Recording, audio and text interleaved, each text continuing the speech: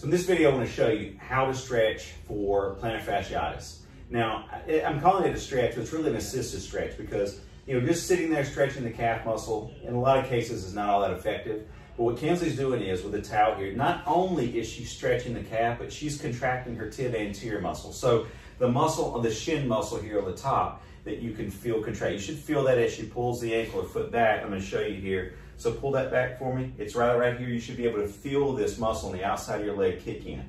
So this is more about, she goes as far as she can. She's activating this, and then on top of that, then she's going to give a little stretch. What this does makes the stretch more powerful because by contracting that tib anterior, which is on the front side, pulls our foot back this way, that causes a relaxation of her calf. So now, not only are we getting a regular stretch, but we're also deactivating from a neurological aspect the calf muscle a little bit. And I say calf, there's some other muscles that are involved in that, but that's the one that everybody thinks of and knows because we're trying to take some pressure off the bottom of the foot. But this is a great self-assisted stretch for plantar fasciitis, and try it at home and see if it helps. Thanks for watching, guys.